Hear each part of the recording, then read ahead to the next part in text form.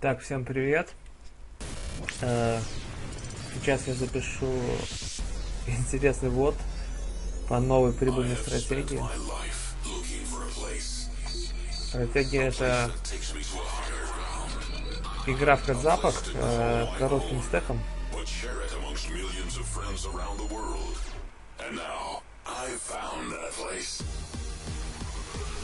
25 больших блайндов.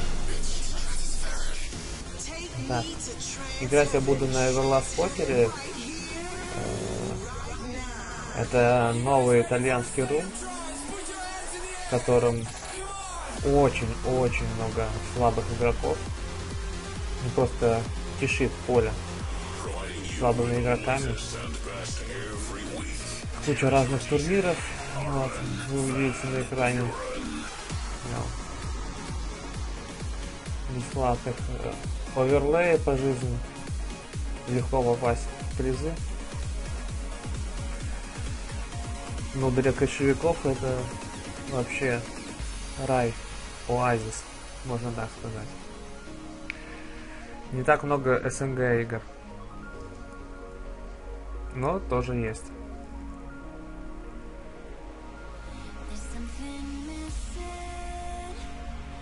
Так. Вот, открою пока два стола, сяду в ожидании оппонента и буду ждать, пока ко мне кто-то подсядет или откроется новый стол. Внизу мы можем видеть таблицу, так называемый наш пуш.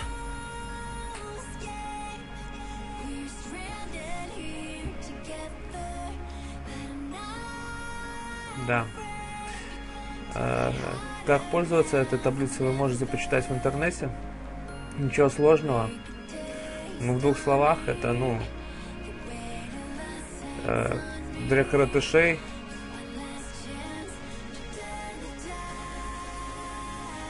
Для коротышей это ты либо пушишь со своим стеком, там, не знаю, я обычно начинаю играть там 15-16 блайндов, когда у меня остается больших. Я начинаю играть либо пуш, либо фолд. А 20, 25, там, 17 я еще могу там порейдить туда-сюда.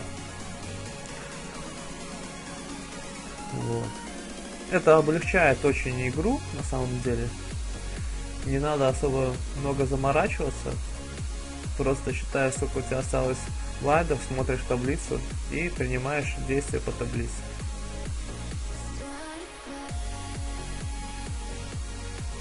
Так. Вот, походу появился какой-то оппонент. Сейчас мы попробуем с ним поиграть. Стратегия заключается на префлопе в чем? Что я буду открывать очень много рук, там процентов 90-95. В принципе, независимо от силы ее, от силы руки, чтобы чаще воровать его большой блайнд. Иногда я буду как-то выкидывать рандомно, чтобы совсем уж не наглеть.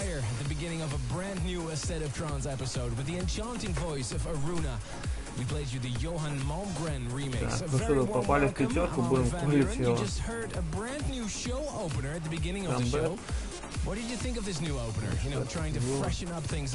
Ну, тут я буду выкидывать, не вижу смысла скалировать. Слишком много оверкарт в моей файле. I'll play some new tracks from the On the Beach disc like Sour Sweep, Protoculture and Tommy Johnson. And in hour number 2, some это, конечно же, я буду рейдить. Хорошая рука. And a classic from an early State of Trance album inspired by Brian Eno. And of course, I'll tell you a little bit about Miami. It's all about WAC, the Winter Music Conference. But first, a great track by Nick Callan, Smile Me, the Dance Stone Mix.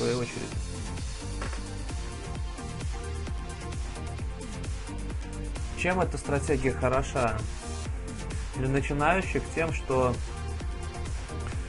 минимум сложных решений это минимально. И плюс, если у вас какие-то там бонусы и рейкбэк, эта стратегия просто месяц сумасшедший рейк.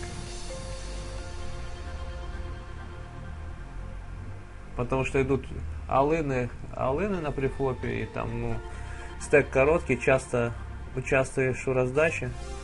Соответственно, рейка получается набить очень-очень много.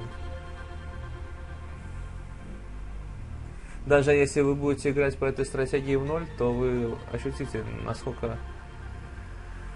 насколько можно прибыльно выходить в плюс за счет всяких бонусов.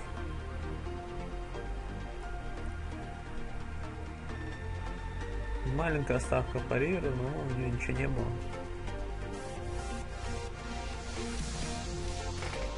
Четыре-3 тоже был резить, и тут буду камбэсить полбанка. Как видим, оппонент часто сдается на продолженные ставки. Да.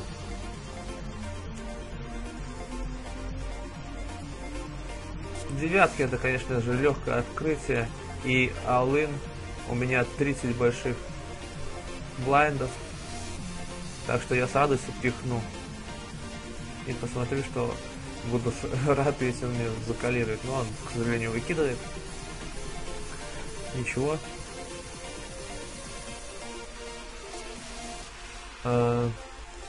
Валит 9, конечно же, это открытие. Как я и говорил, я буду открывать очень-очень много рук.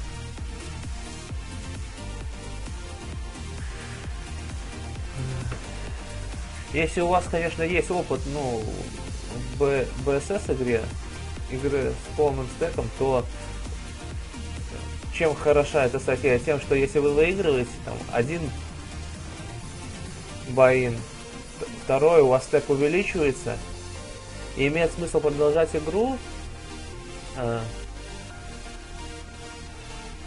потому что оппонент очень легко может впасть в тильт в таком случае. Он видит, что вы сели за стол с коротким стеком, и тут вы у него начинаете откусывать потихоньку один, второй стек, и он начинает как-то то ли титовать, то ли испытывать какую-то к вам неприязнь. Но я сам знаю, я играл и хедзапы полным стеком, и всегда неприятно играть с коротышом. Я даже были моменты, когда я просто не играл. Очень сложно к ним подстроиться. Понять их диапазоны.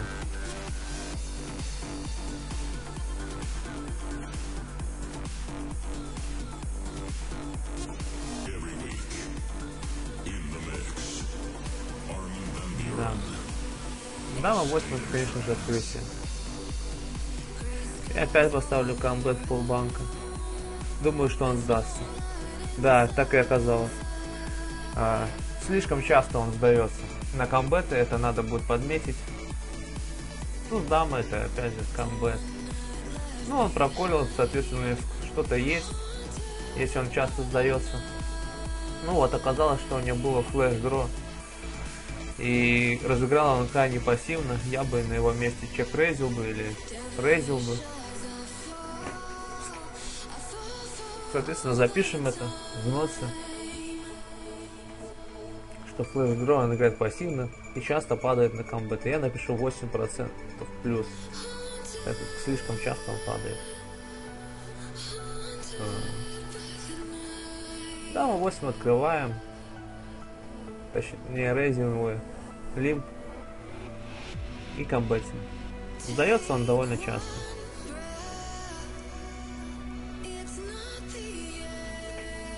Опять камбэтим. Ну и все, дальше я не буду камбэтить, просто сдамся. И он лепит по риверу, я выкину.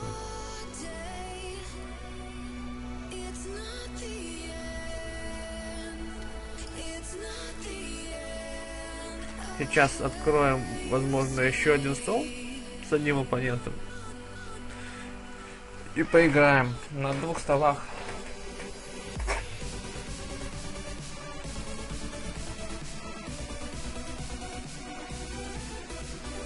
Конечно же, комбет на втором столе. У нас хорошие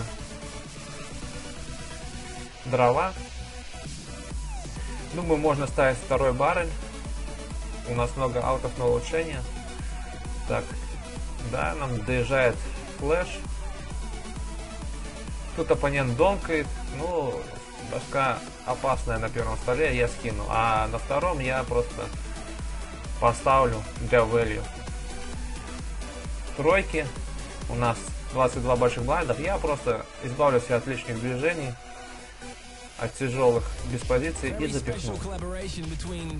Он выкидывает. Можно посмотреть, как бы пихать. Вот по таблице можно от 20 больших блайндов. Даже плюс.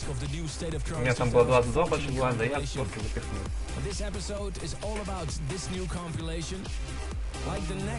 Не буду ставить стер на втором.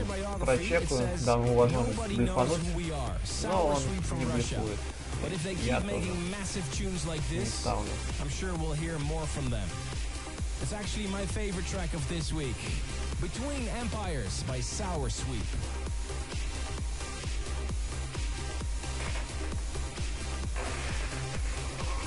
Играю. В принципе, по карте ничего не изображаю. Все стандартно. Ничего сложного.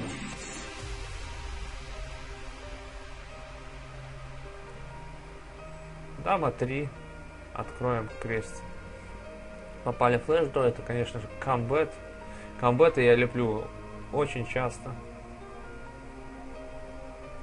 Второй баррель я не буду ставить.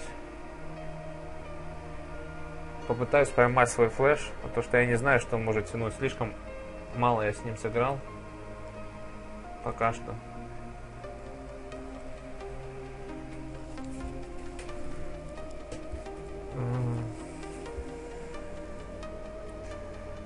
Ривер попытаюсь украсть, потому что вышла страшная карта. Я думаю, четверку он скинет, двойку тоже скинет. Какие-то дрова, ну, он тоже скинет. Да, у нас удается украсть банк.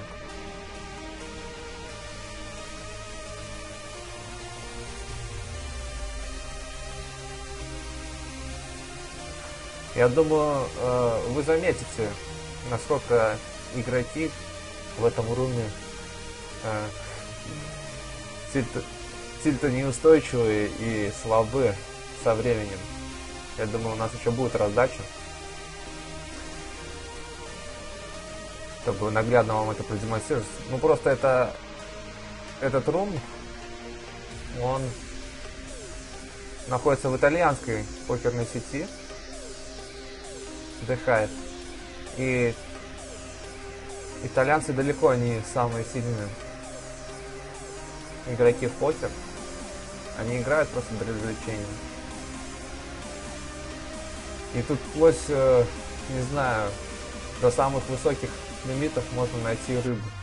Допустим, в 5 макс ты садишься и 5-6 макс. Да, тут еще есть столы 5 макс, такая интересная фишка. И у тебя за столом 2-3 фиша.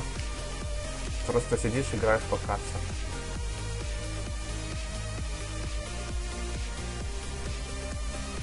Второй стол комбет. Он проколил, я не буду ставить больше. Буду чекать.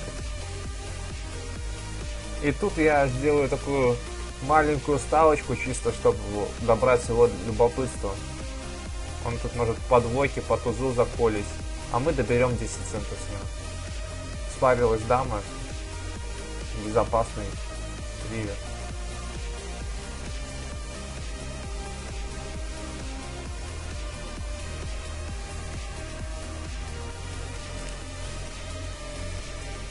Король, дама, открою.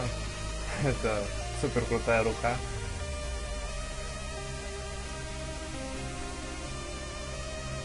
Что-то получили мин-рейс, просто проколем, я думаю. По шансу. И потерно выкинул. Не знаю, с чем он может так играть. Скорее всего, это даже блеф, но у нас тоже ничего не было, так что мы выкинули.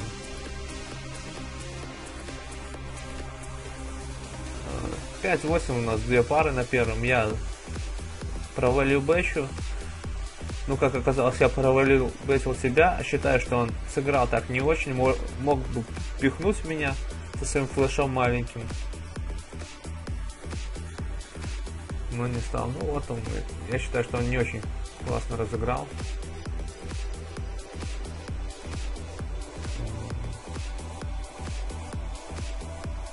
Тузы, конечно, буду value бетить до упора.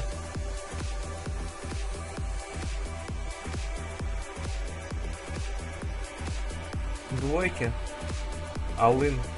У меня там мало больших блайндов и ничего страшного. По таблице можно смело пихать в него. Опять тузы на втором.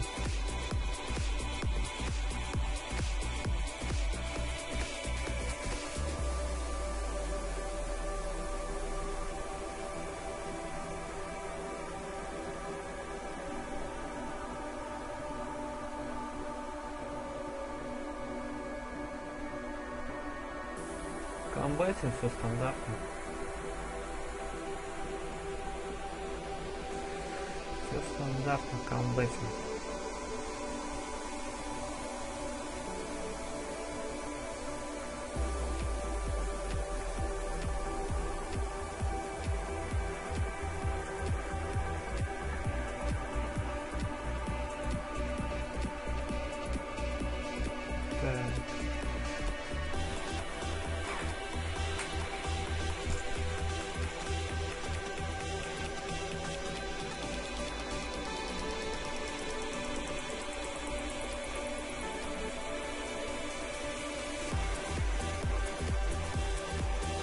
На втором столе мы чуть увеличились, на первом проиграли, но это ничего страшного.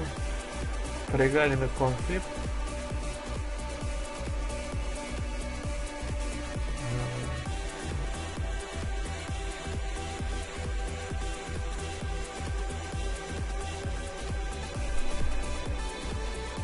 Первый стол я просто попытаюсь дочекать, да, вскрытие с младшей парой без кикера.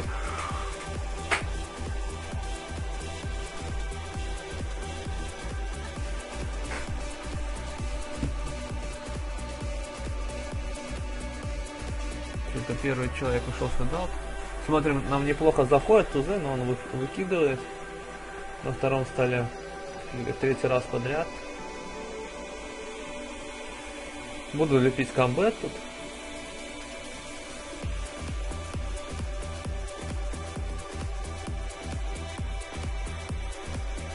На первом тоже камбэт, все стандартно.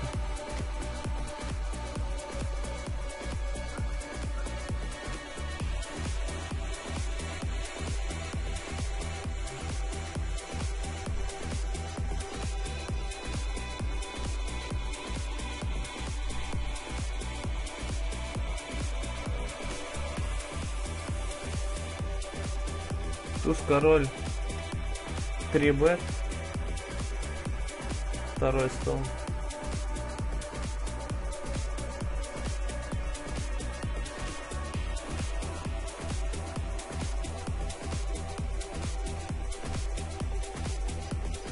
На первом я решил опять добрать всего любопытства, на второй паре.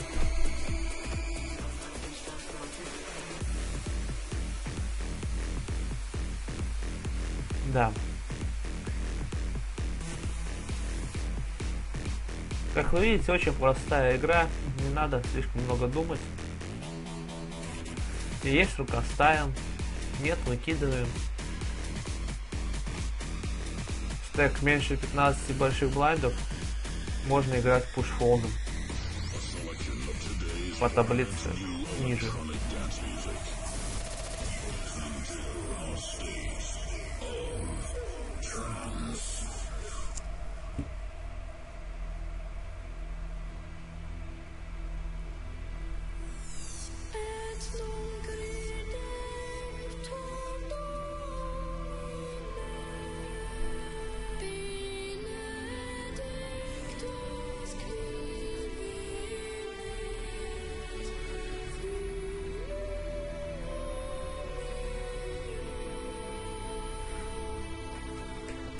Ну, здесь рейс попали во хороший, отличный флоп.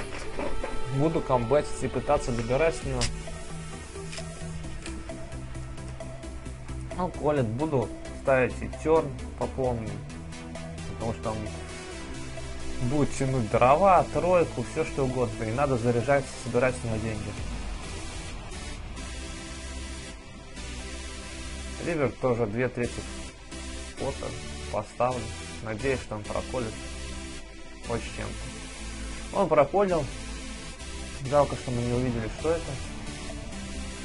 Ну, цель выполнена.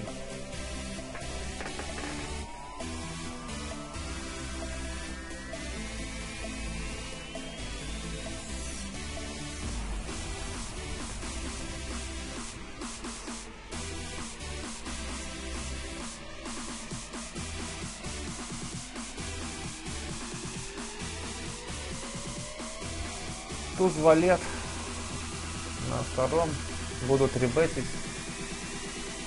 И он пихает, и я думаю, что он тут может пихать лайтово после пару-двух пройденных раздач. И я думаю, что надо закрывать. Тут может быть какой-то хлам. Да, так и оказывается. Человек просто начал тентовать. И все. Поплыл, так сказать, как в боксе. Проиграл пару раздач и начинает творить глупости. Это надо подмечать, записывать. Носы. Ну вот, на первом столе мы увеличили свой стек в 4 раза. Можно подумать, насколько это прибыльная стратегия. На втором проиграли 1 стек. Соответственно, мы сейчас пока в плюсе на 2 стека. То бишь на 5 евро. За 20 минут. Но это не все. Тут козырь этой стратегии то, что месяца большой рейк. Если удастся играть у вас в плюс и там стола 2-3, вы на месяце рейка столько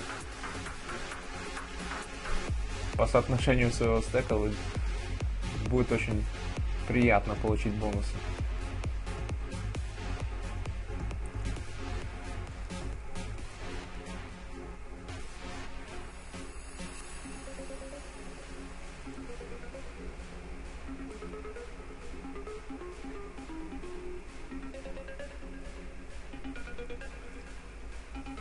Советую вам тоже попробовать поиграть в этом руме Everlast Poker.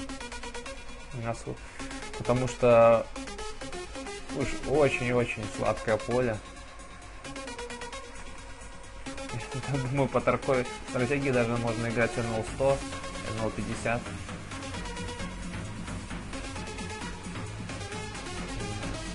Вальты, конечно же, это легкий пуш. У нас 10 больших блайндов. Нас закрывают. Мы выигрываем. Ну да, получается, что на первом столе мы минус стек летим.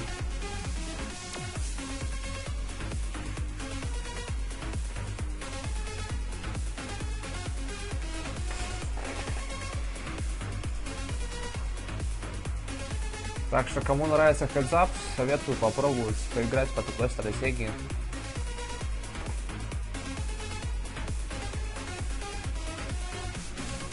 Минимум сложных ситуаций, максимум value. Как и в рейкбеке, так и в профите.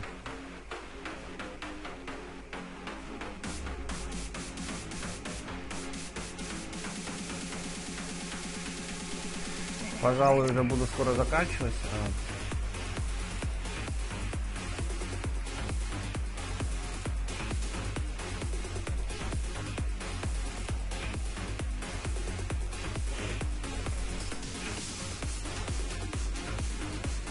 Да. Всем спасибо, было очень интересно играть.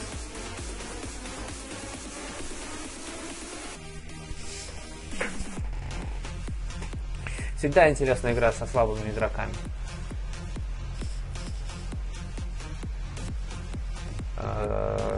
Таблицу я выложу чуть ниже в комментариях, ее можно будет скачать. Да и вообще в интернете вы можете скачать эту таблицу, называется наш пуш. Она придумана, в принципе, была для СНГ хедзаперов, но использовать в кэш игре ее тоже можно. И весьма успешно, как вы могли видеть на видео.